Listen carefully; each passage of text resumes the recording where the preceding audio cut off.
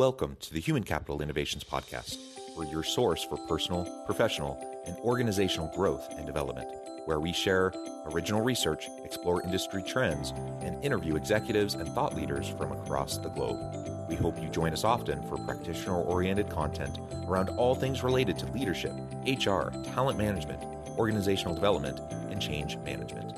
Maximize your personal and organizational potential with Human Capital Innovations Podcast.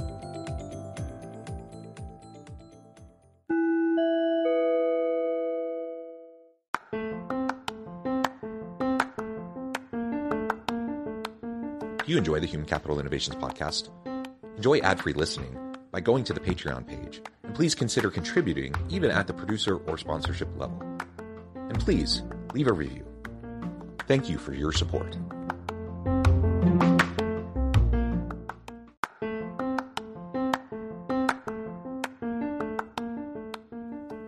Welcome to the Human Capital Innovations Podcast. In this HCI podcast episode, I talk with Dr. Erin Eatough about the new BetterUp report, The Connection Crisis, Why Community Matters in the New World of Work.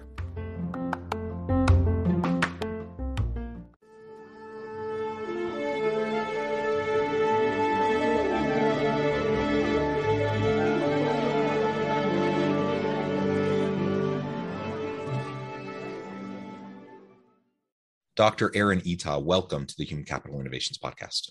Thanks so much, John. I'm so happy to be here. Yeah, it's a pleasure to be with you again. You joined us, when was it? Maybe 6 months ago or so? Yeah. You're joining us now from Michigan. I'm south of Salt Lake City in Utah. And today we're going to be talking about a recent report out from BetterUp titled The Connection Crisis, Why Community Matters in the New World of Work.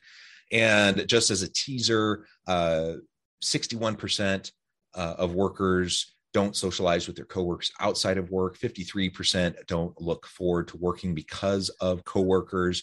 44% don't have a true friend at work, and so on and so forth. We're going to talk about that. We're going to unpack all of that, talk about some more findings as we go throughout this conversation today. It's super interesting.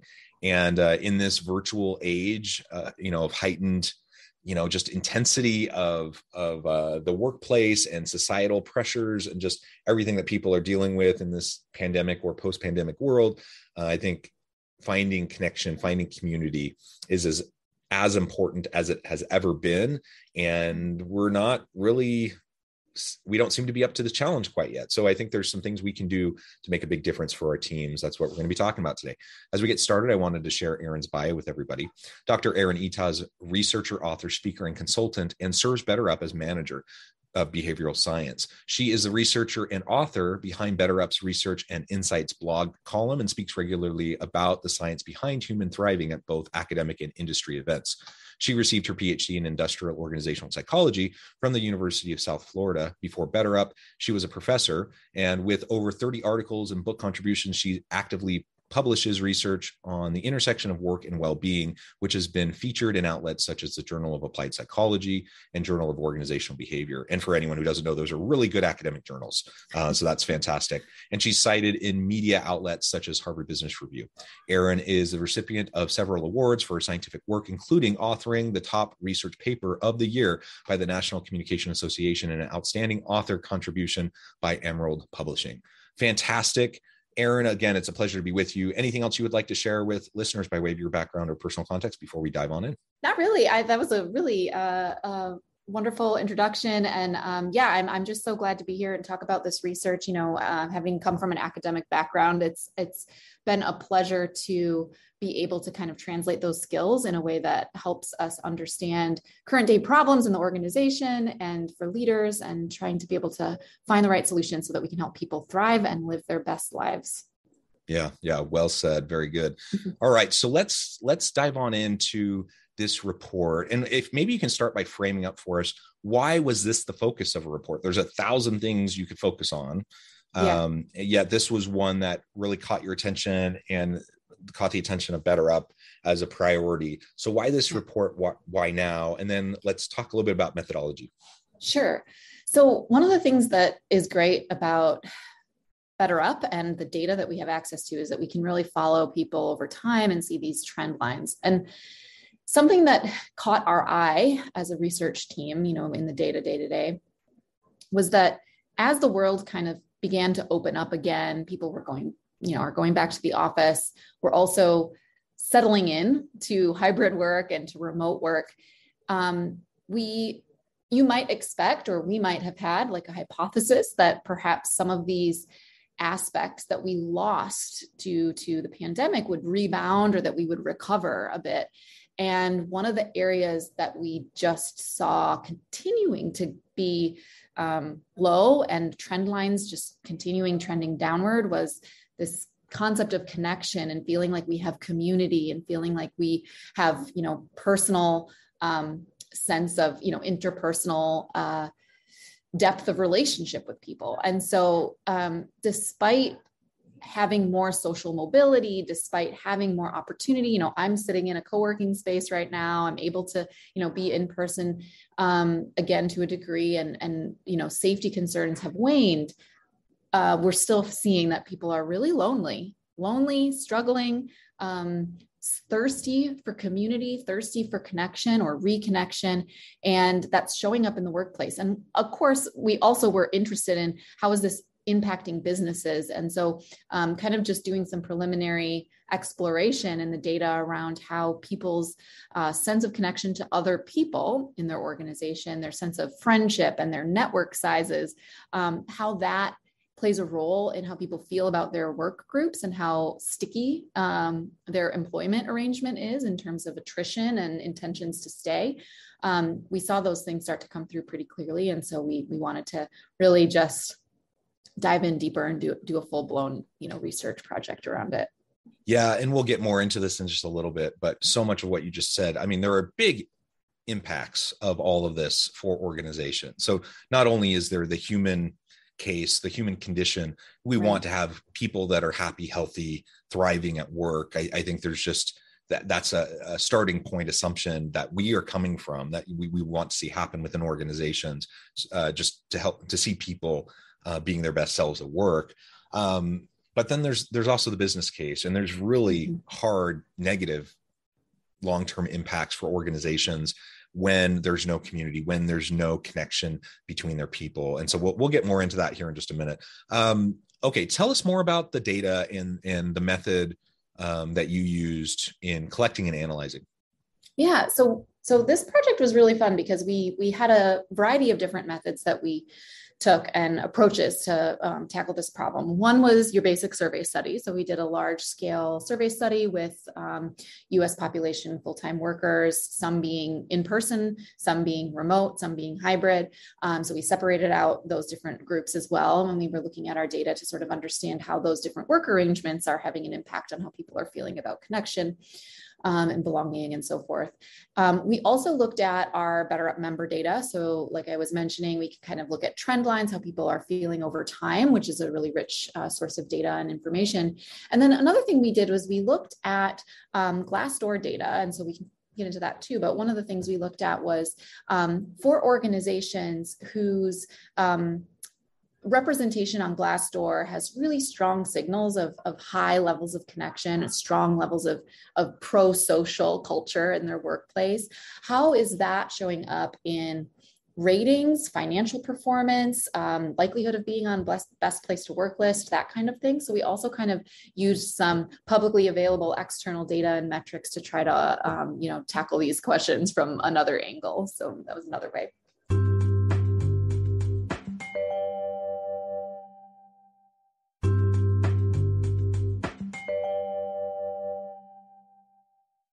Yeah, wonderful. And so what does your sample look like? You're using different data sources, maybe multi-level analysis, it sounds like. Can you tell us a little bit more about the sample size and some of those sorts of things before we get into the results? Yeah, so from our survey data, we had about 3,000 US employed workers. From our member data set, it's thousands and thousands. I think we have close to 150,000 people represented in this data set. And then from Glassdoor data, what we did was we took 78 companies for whom we also have employee data from our own BetterUp data source. And so that way we could kind of connect both external data, Glassdoor, financial metrics, et cetera, with the member data and their actual lived experience from all of the assessment sources that we use. So we had about 78 companies from Glassdoor. Yeah, that's wonderful. And for any listeners who aren't data wonks and maybe not have a whole bunch of research expertise or background, I'll just say as a fellow academic scholar practitioner, I'll say that sounds like a really well-designed study, a robust study. It's always good to triangulate and have different sources of data. Multi-level analysis is always good. So I'm just to say all of this sounds great. And I talk with a lot of people, I read a lot of articles, and you hear about a lot of quote unquote studies, where there's kind of these simplistic results presented as if they're super profound. But when you go an inch below the surface, you realize, the methodology is not actually all that great. So the findings are suspect, and you got to take it with a grain of salt. So anyways, I think this sounds very much like a more robust type of study that I would expect to see, given your background, it makes sense that I would expect to see in more of an academic setting, which is not to say that it's not practical, because of course it is, but just to say it's robust, it's scientific, and so kudos on that. Thank you. Thank you so much. It's so wonderful to hear. Thank you. Yeah, good. Okay, so let's dive on into results. I teased a couple of the descriptive statistics on the outset. But walk us through some of the key findings, and we can talk about some of the predictors and drivers of those different outcomes, and then talk about, what we can do about it. Sure. So, at a high level, basically the report kind of describes that connection is really an important thing to people. So I think through the last couple of years, there has been a bit of a reckoning or realization that, actually having true human to human connection, it's really important. And I know that we've known this, Maslow's hierarchy of needs. We know that belonging and being accepted and being part of groups is important to us as a human species. But I think being faced with it so saliently and losing it, and then now trying to kind of recover and find our way again in this new era of work where we are going to be geographically dispersed. We are going to be working from different locations. Like, this is not going to go away. So, how do we help organizations, leaders, people understand how important it truly is, both, like you said, for the human individual, but also for organizational functioning, and then and what can we do about it? And so one of the things that we saw is that a lot of people are feeling that their organizations aren't addressing this problem enough. So 43% are saying that their organization isn't doing enough to help people feel connected, and people are willing to kind of sacrifice a lot in order to find that sense of community. So one of the things we asked in the survey study was whether you would be willing to trade a variety of different kinds of benefits for a stronger sense of connection with your work colleagues and your peer group. And people were willing to give up all kinds of things in order to find connection. And I think one of the most powerful things, and for most of us, this is probably, most compelling of that list, is money. Like, we were willing to take a lower salary to give up some percentage of our compensation in order to have stronger ties with colleagues. And so 1 in 2 people were willing to do that in order to find connection. So the point there being that, hey, organizations, hey, leaders, this actually really matters to people. And in the, more competitive talent marketplace that we are in, this is something that we have to actually think about and proactively take measure to address, because unfortunately what we're seeing is that it's not kind of correcting itself. It's not righting itself from, the changes and the shifts that the world has experienced in the last few years. Yeah. Well said. And thank you for that broader context. I think we all know that. We know that the world has changed over the last couple of years. We know that the nature of work and a lot of the work that we do is shifted or changed over time. Excuse me. And we know that those connections, despite being more connected than ever through technology, we seem to be less connected in meaningful ways more than ever. Exactly. And so that's an ongoing challenge. And you kind of referred to it, but again, in this world now that so many of us were thrust into during the pandemic, with working virtually or working in hybrid arrangements, And we already saw this downward trend in terms of connection and good, meaningful, positive relationships in the workplace. What has this virtual distributed kind of workforce model that's really emerged? What does that mean for connection? And how does that exacerbate the problem? Yeah, well, something that we've seen is that, friendship has become something that people want and that is harder to get now. So our network sizes are smaller under this model. We're not as interconnected to the broader organization as we used to be. And so in particular, when we looked at people who are in-person versus hybrid versus remote, work environments, something that we saw as a drastic pattern there is that when you are a remote employee, your network size is significantly smaller than, if you were hybrid and then if you were in person. And in particular as well, we also separated out individuals who started in their organization as an in-person employee and then kind of, went into remote work, which is the story for many people who are still with the same organization that they started with pre-pandemic. Those people look really different than people who have switched jobs or started working for a new organization in a remote capacity. And it's that, as you might expect, it's that, final group I just described that is starting into a company, starting into an organization in a remote capacity that is suffering really the most from this, network size degradation. And the reason that matters is because when you have a smaller network size, you've got first of all, you're less embedded in the organization, but you're also, you've got less channels or fewer channels for communication, for collaboration, for information sharing, for access to resources, for career development opportunity. Like there's so many reasons why this is important. And so as organizations start to move into a model where remote work is a part of that, maybe it's hybrid, fully remote, whatever. If you've got some of your workforce who you do find, important to you and important in terms of retention and attrition and talent retainment, then we have to think about how they're actually experiencing their network and their embeddedness across organizations, teams, and the organization as a whole. And something that was really striking, I think this is one of the cooler findings that we saw, was that if you compare in-person, hybrid, and remote employees to each other in terms of how much effort they say that they're putting into developing relationships and to building that network, it's the same. Actually, there was no statistical difference between any of those groups in terms of the actual behavior that they display for building relationship and network. But what we saw is that the return on investment for people who are remote is like 36% smaller return on investment in terms of network size. So it's just not as effective. Those individuals are carrying so much more of a sort of a burden to actually establish and retain and sort of cultivate the same type of network sizes. So that I think was just a really important finding. And also I think helps shed light on that. It's,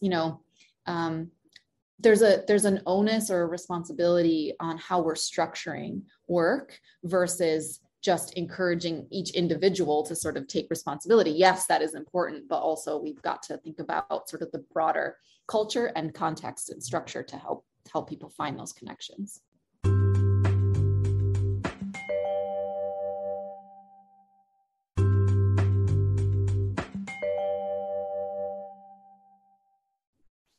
Yeah, we need to help facilitate that the best we can, because again, those outcomes for the organization also reflect on us as leaders. And so we want our people to thrive, but we also want our teams to be successful. We want to hit our metrics. We want, to reduce turnover. We want to have better, more higher levels of innovation and higher levels of peak performance, all that kind of stuff. And so ultimately all of that's going to be driven by, how we can help people connect. And if we fail to do so, that's also going to play out to our detriment.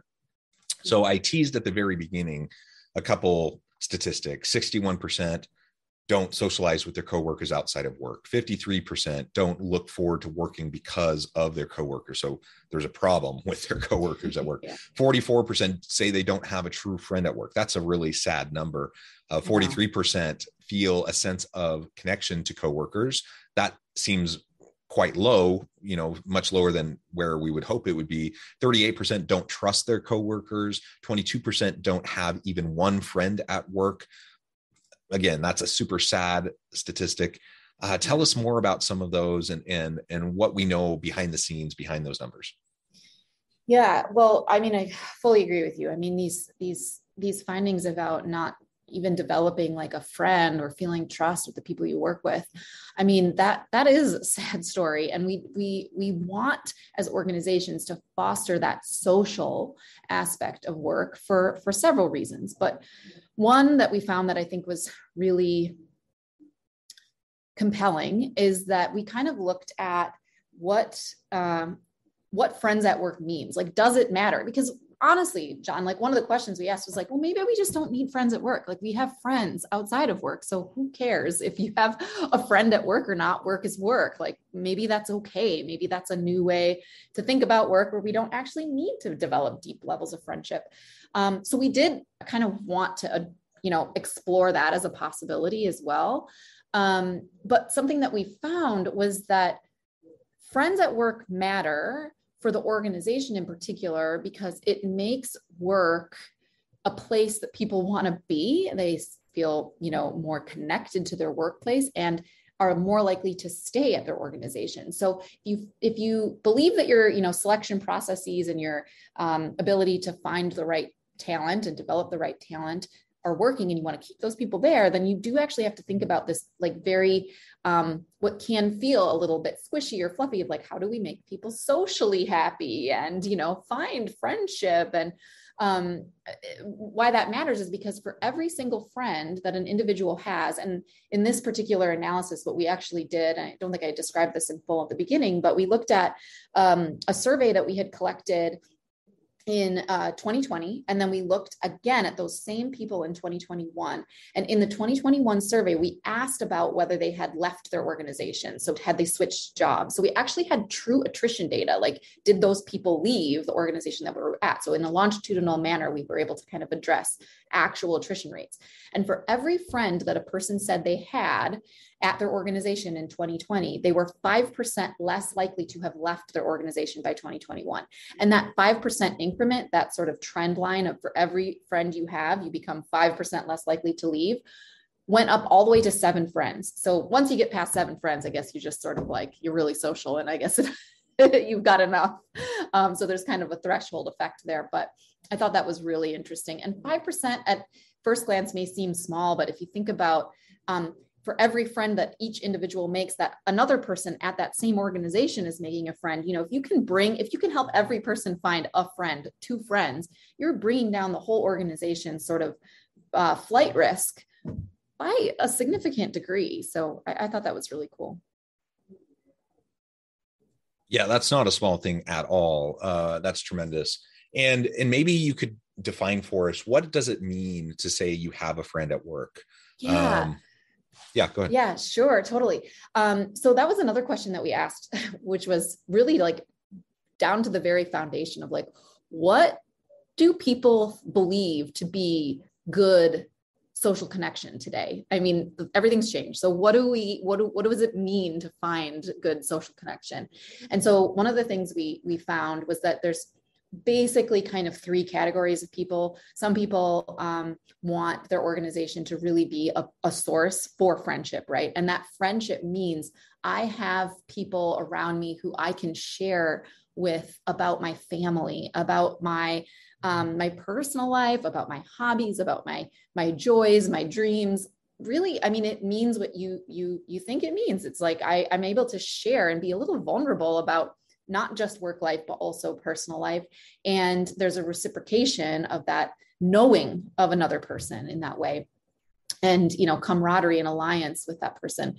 Other people maybe are probably see friendship in the same way, but they don't necessarily need or want to have that depth. It's just being able to be friendly with people. And that feels good. It feels like I have a friend because I'm friendly with people in my workplace, meaning, yeah, we talk about a few things. We don't know each other like truly at the core, who you are, your hopes, your dreams, your desires, I don't know about what your kids are doing, but I know you have kids. So that kind of level of knowingness is sufficient. And then there's some people who really do see, and this was a small percentage, I think it was like 11%.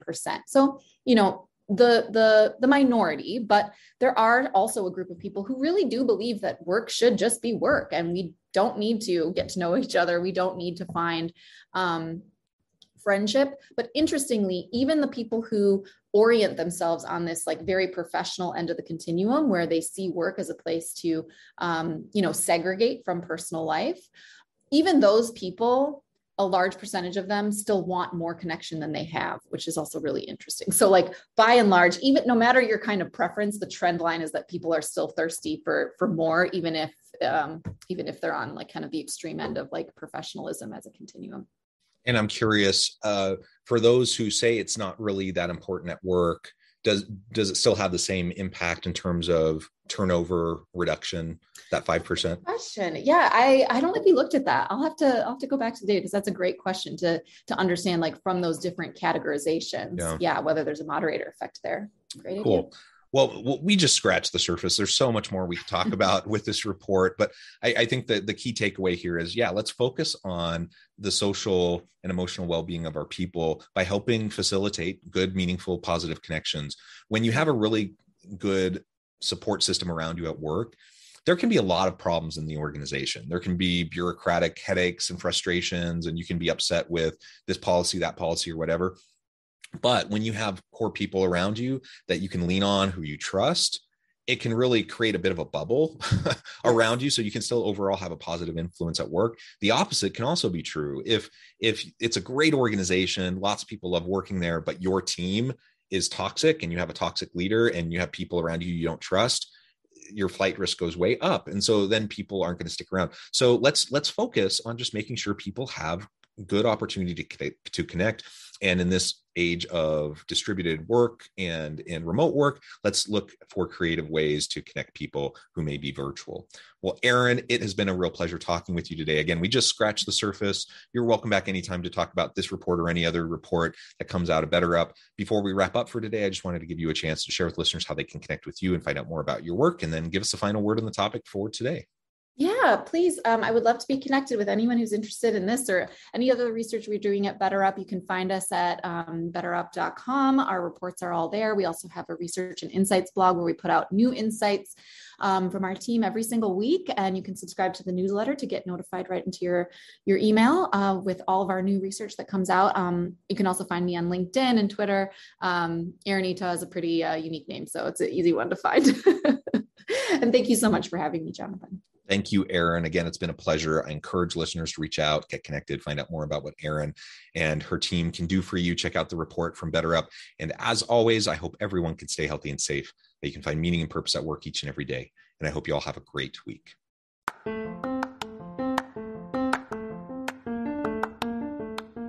you enjoy the Human Capital Innovations podcast? Enjoy ad-free listening by going to the Patreon page. And please consider contributing even at the producer or sponsorship level. And please leave a review. Thank you for your support.